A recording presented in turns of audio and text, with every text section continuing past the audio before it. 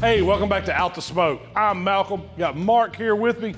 Mark, we got 2 6-packs of beers, 2 coolers. We got some ice somewhere. What are we fixing to do, man? We're finna see how quick and how cold we can get this beer. Are we gonna get to drink them? Sure, why not? It's finna be, well, it's 9 o'clock in the morning, but we can do it. Okay. So last weekend, we had an event here at the shop, and we needed to get some beer cold fast. We had a lot of people coming in. Our beer was hot, so Mark said he had it under control. He had a trick for lowering the temperature of a cooler by adding salt to the top of it, which melts some of the ice, but it drops those temps down super fast. Think of making homemade ice cream. When you put the rock salt around the ice on the ice cream maker, it drops that, it freezes that milk. Well, we're gonna do the same thing to this beer. We're gonna run a control cooler. Mark, you're gonna salt your cooler, and we're gonna see exactly how long it takes to get the beer cold and to see if the salt trick will get it colder faster. Looking for a slushy beer. Now in the control cooler, I'm doing it real simple. We're just putting the beer in. I'm gonna dump some ice on top and stick a lid on it. There ain't nothing fancy here. Some ice in a bucket, and we're gonna dump. Got the exact same amount of ice going in each cooler.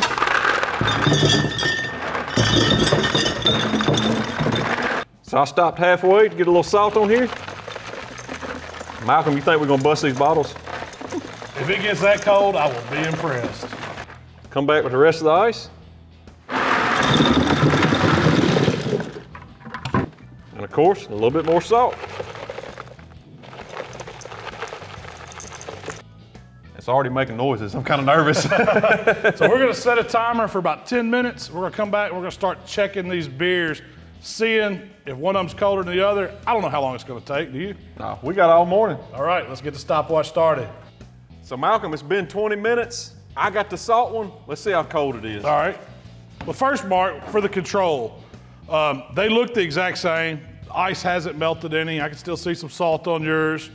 Stick that thermal pop in this one. It should be, what, around 30, 32 degrees, something like that. It can't get any lower than 32. It should only go to 32. So we've got 34, 33, there it is, 32 degrees on the control. Now it's not gonna go any lower than that. All right, going in the salt. Just drop it fast. How low will these go? I've never seen them go that low. 2? 1 degree. 1 degree. That beer's gonna bust. I mean, when you open it, if it's that cold in there.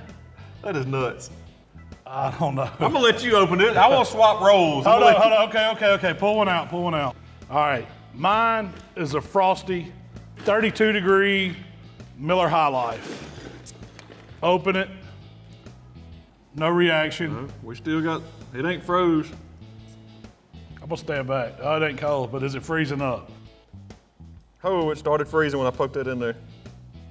Oh, look at it, it's frosted all the way over. That is a cold beer. You can see it going all the way down.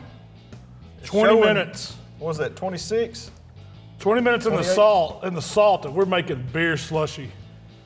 It is slowly, this is only 20 minutes with about, I don't know, what did you put, about a cup of salt in there? A cup of ice cream salt? We have froze that beer. Malcolm, it's no doubt salt will get your beverages colder. What do you think? This is the best science experiment I've ever been a part of, Mark. If you want to turn your beer into a slushy, get you some rock salt, cheap cooler, ice it down, layer that salt in there.